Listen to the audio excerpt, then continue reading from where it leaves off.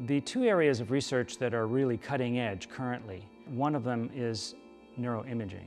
And what we're finding is that these meditative practices can indeed change brain activity.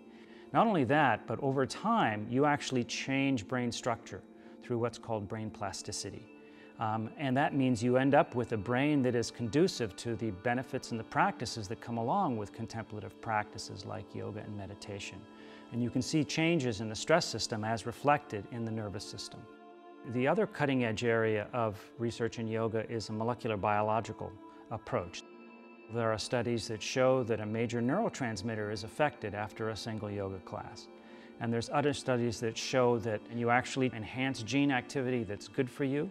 Things like immune response is improved, and you downregulate gene activity that is sometimes bad for you if you're under chronic stress, things like inflammation.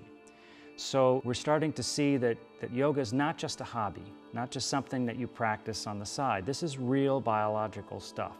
You're really changing the activity of neurons in the brain. You're changing function within the body at the cellular and even the molecular level.